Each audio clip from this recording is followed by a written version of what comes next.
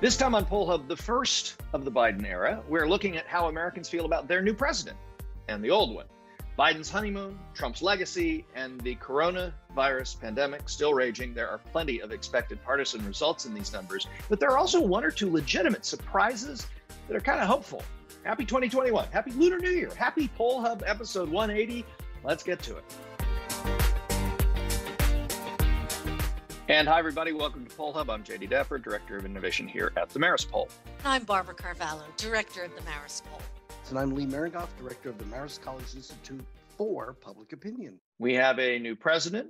We also have an old president. We have the coronavirus raging, as we've talked about, and lots of other things. But we have been asking Americans what they think. And this is a very, very pivotal time. And so I think it's, often we talk about public opinion polls and we think they're important, but a lot of people are like, yeah, whatever. But I think this is a critical time to understand what Americans are thinking about these things. Let's start with the new president and what Americans are thinking about that. There's one number, I just want to read a number. I usually don't read the numbers, but one number that stood out to me that I really think is hopeful, and it deals with coronavirus. It's not necessarily about him. When we asked if people support or oppose his plan to have us wear face masks for the first 100 days, for the next 100 days from today or yesterday, 74% of Americans said they support that, including 51% of Republicans. So more than a majority of Republicans, a bare majority, support that. That, to me, that's hopeful. Yeah, I think that was one of the numbers that definitely jumped out. I think other numbers that also jumped out was it may actually seem from these early numbers that Joe Biden may get a bit of a honeymoon, as we've called it in the past, and we haven't seen it for a while. But 55% of registered voters that we spoke with actually just before the inauguration. So this was before his big theme push of to unite the country. 55% said that they felt that he was going to do more to unite the country. 39% did not. But I thought it was interesting that even though there was a large proportion, 4 in 10, almost 4 in 10 people who thought that we were still going to be very divided and he wouldn't have an impact, the numbers themselves are not divided. And I think that that's something that we haven't seen for a while. Also, majority slim, but majority meaning basically meaning that I think we are seeing very strong consensus among Democrats and also support for the new president among independents, saying that he had done well during the transition, and almost half saying that they have a favorable impression of him as he was about to take the oath of office. Barb, if I could just jump in on that one point, because I think it's important. Of course, why wouldn't I think my interruption was important? But the transition number, which was 51 approval, 32 disapproval, which is a net of 19 positive for him, also had a 17% who said they were unsure. Now, that's interesting to me just politically, because that means there's a whole bunch of folks who are on the fence. And it's not unusual when someone just takes office for some people to say, well, let's wait and see, or, it's just still the transition when we administered the survey, the end of it. But those are 17% who are open-minded. They have neither endorsed what he's been offering or perhaps more significantly, haven't rejected it either. So yeah, but isn't it possible they're just legitimately unsure because up until the final seconds of his presidency, Donald Trump was still the biggest news, and that following what Joe Biden was doing in the warm up to his presidency in the interim, actually took work to find out what he was doing because everybody was still covering Trump. Well, I don't know, because we've been in such separate camps. And I think that anytime, we would put, Biden or Democrat or Trump or Republican in a question, you automatically, just got complete division based on those labels. And so I think it is interesting at this point to see that perhaps there is a bit of a wait and see. I think people have been, um, very fast to take sides. And who knows, in our poll next week, we may see more of those, people back in their tribes. But I think this was something that was interesting, was different, and at least suggests that the Biden administration is going to get a look. Well, and to look at it, to look at it slightly differently, the 51 approved to 32 disapprove, the difference of 19, as I mentioned, is the 51 is very close to what he got on election day. The 32 is much below what Donald Trump got. And so the 17 is sort of out there for the getting. And I think that's going to be interesting to watch. I think to your point, look, 21% of Republicans in this survey approve of the job that he did in the transition. I don't think that we got a 21% approval rating for Republicans on anything that a Democrat has done, during this past election. So you're right. I mean, there's more to that. I just do think that the number of unsure is reflective, yes, of people who aren't hardened, and I think that's a good sign. But I also think that a lot of it is that this particular transition probably got less attention than some others have, simply because the outgoing president remains very good at sucking all the oxygen out of the media room. Yeah.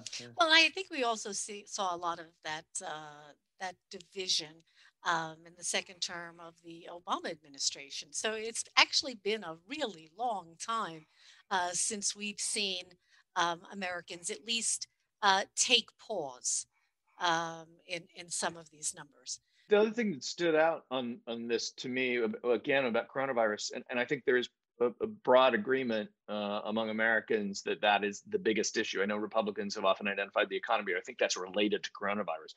And when we asked if the Biden administration was going to handle the coronavirus distribution, and look, getting the coronavirus vaccine out, the vaccine is, the most important thing that we can do right now, because without the vaccine, this is going to take much longer to go away.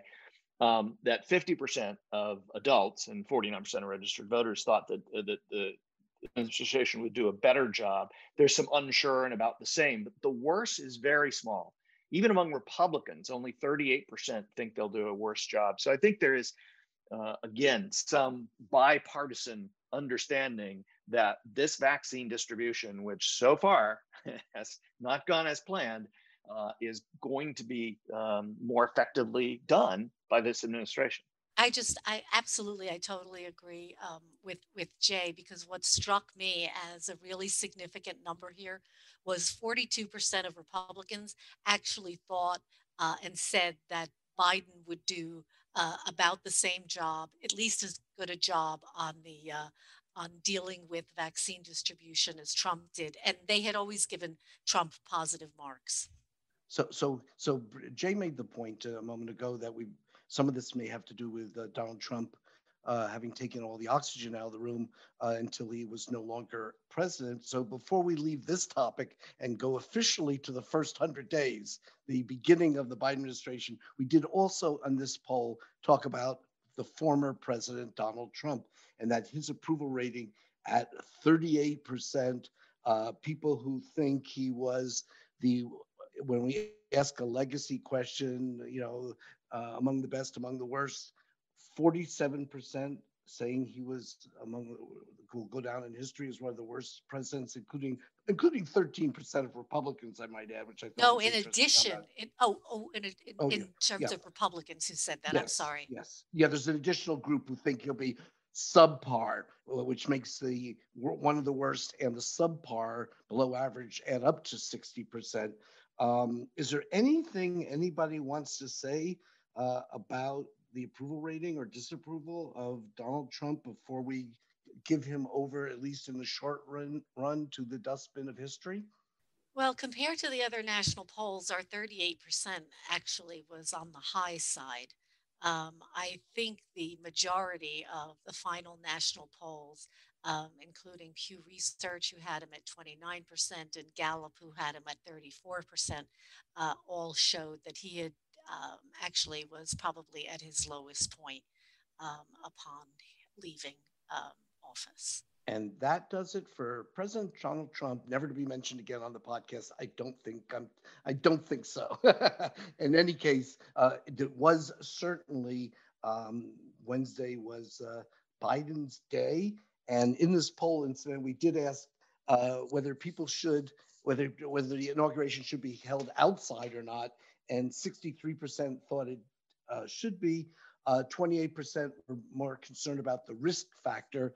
I think right now there's no doubt that for the most unusual of circumstances, given the safety concerns and the safety concerns over possible domestic terrorism and the coronavirus, that all things considered, it was a very optically pleasing event, and certainly went off without a hitch, given all the prior concerns. And then we, of course, look at the first 100 days, and Barb, you alluded to the potential for a honeymoon period here, maybe because 3/4 of the country thinks we're headed in the wrong direction. And when President Biden says we need to find common ground, given the coronavirus, these are things he can now take forward and maybe buy a little time with that.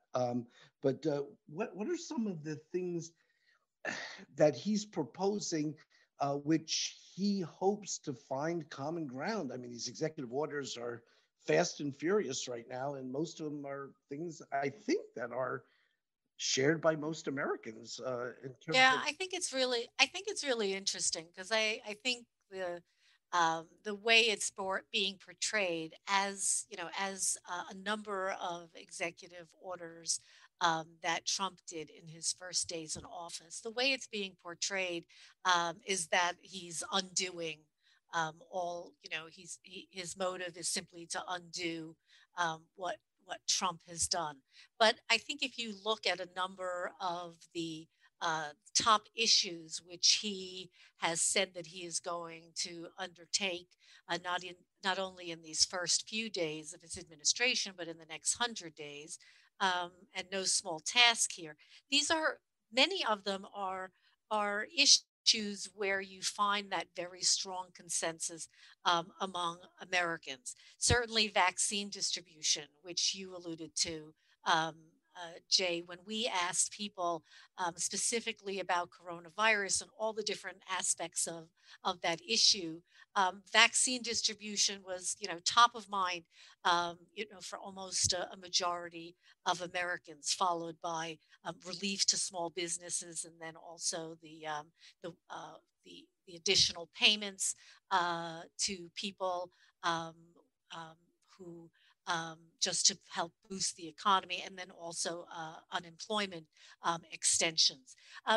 Some of the other things, certainly the in addition to the stimulus checks, economic things that he's considering for boosting the economy through also dealing with the coronavirus.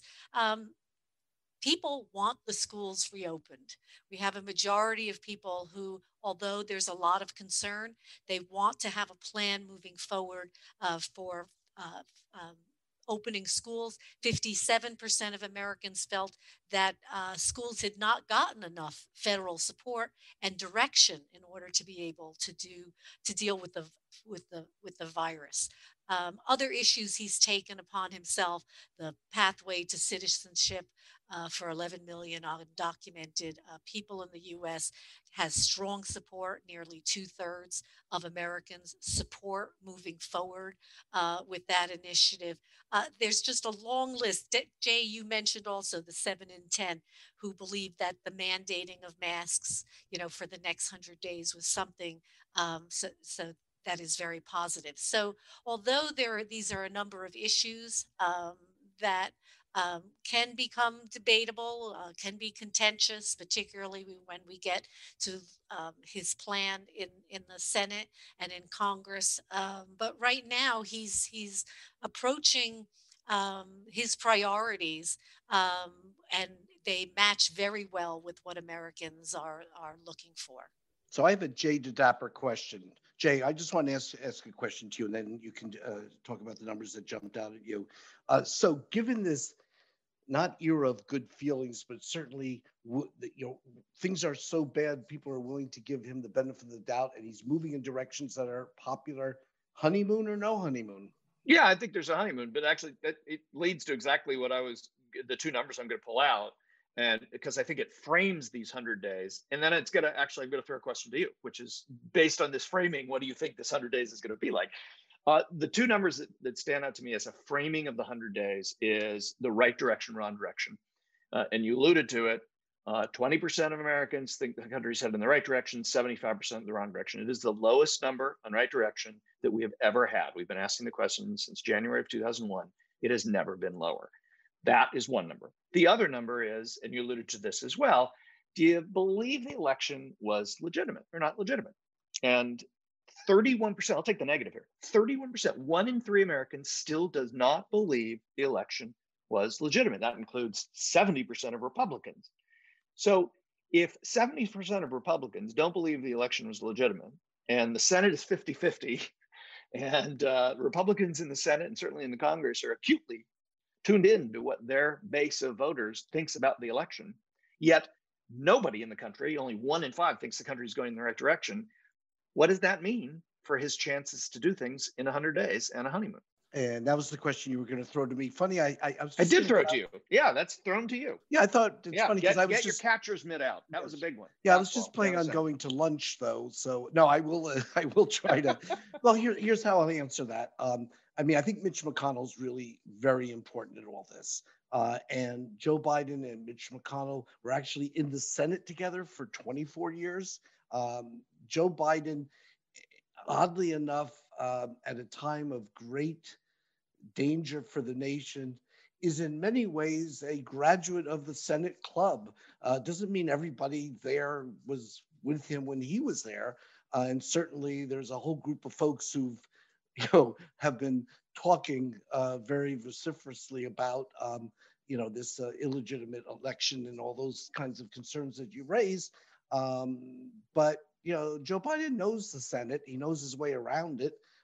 And I think Mitch McConnell is going to be very interesting to watch in terms of how their relationship unfolds. Obviously, Majority Leader Schumer is going to be very much important, but holding the Democrats together may be less significant than finding a group of Republicans who can support the Biden program. But I will say one thing that's really coming up real soon in this, and it could threaten to break things apart. And you know what I'm going to be talking about, and that is the impeachment trial. I mean, are we, what is going to happen to the Senate while they're moving ahead with this first 100-day agenda to the impeachment of Donald Trump and conviction or the actor of the trial of him?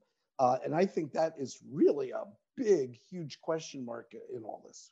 No question that's really can change the focus of all of this, and certainly Biden's plan. And I think he certainly recognizes the fine line that he needs to walk between his base, wanting not to let go of and to want to have consequences, for what has happened.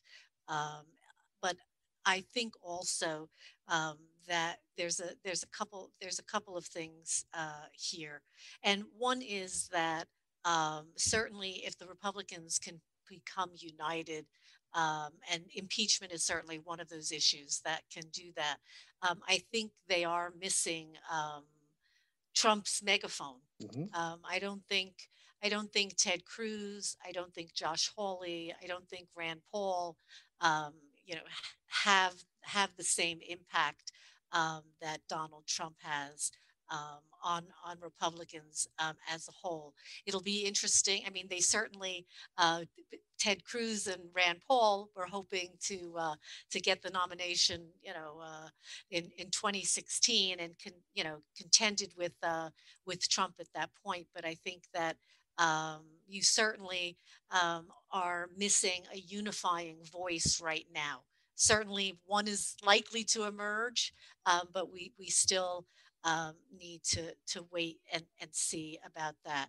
And then just the other thing, I think also that there's going to be there's going to need to be some reckoning in the Republican Party as to which direction they will be going. And I think that that is something beyond the relationships that Biden has with Mitch McConnell.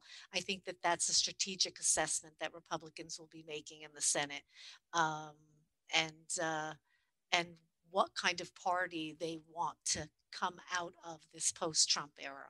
And I'm going to toss it to Jay to bring us on home on this. But I think ultimately, past the 100 days, and if I could find out some poll numbers now, 2 years from now, to measure the marker on the success or failure of the Biden administration and what he's done, is whether the institutions questions, the faith and confidence in our institutions that we've asked, sort of the markers of democracy, feelings about the press, feelings about the media, feelings about pollsters, feelings about, have some confidence in the workings of government be restored, and kind of like a macro level, the honesty in government, the things, some of which that Joe Biden has been talking about beyond the issues to achieve that underlying faith or restoring that faith in the democracy is something that I think will be in a sense, another marker of his success going forward. That's not going to happen in the first 100 days, but he's clearly. Well, I think it actually has happened a little, because I know we've been talking about that issue of whether Joe Biden won the election legitimately, but actually in 2016, the number who thought that Trump had won fairly was actually a lower number. So perhaps we are moving in that direction, Lee. Well, I mean, the good news is, from a completely pessimistic standpoint, is could it really get any worse when the people who have faith in institutions is so low, other than business and the military? That's about it. Everybody else is down in the low double digits. So I don't know. We'll see. And a right direction, wrong direction number. I mean, like you say, you're so far down, you got nowhere to go but up. Yeah, 20%. Doubt that it can get worse than that. Let's hope not. But hey, we'll keep asking that question, and we will report back to you. That, for now, though, is going to do it for this edition of Poll Hub. Poll Hub is a production of the Marist Poll, Marist College in Poughkeepsie, New York. Mary Griffith is our executive producer. Casey Schaff is our production supervisor. Amelia Morel, Leo Ruiz, our production assistants, and Marcello Bettman puts this mess together and makes it sound good. He's our editor. Thank you as always. And we take this time to talk about the Roper Center, who at Cornell University have the archives of all the pollsters who have good polls to send their way. So if you're looking for any information about some of the things we talk about beyond what we talk about, you can always ask questions to us, but you can also check the Roper archives. Lots of good stuff there. Yeah, and that'd be a good idea, Lee. So, if you do have questions or comments, certainly reach out to us on social media. We're at Marist Poll pretty much everywhere you can think of on social media. But, if you have a question that you think you'd like to be asking the American people, or something that you need to clarify on at the dinner table, let us know. We're always looking for ideas of issues and topics to poll. And finally, if you like what you hear on Poll Hub, please consider leaving a review on your podcasting app of choice. We love positive reviews. It helps others find us. And while you're at it, if you haven't already, please go ahead and subscribe. Thanks a lot. Stay safe. We'll talk to you next time.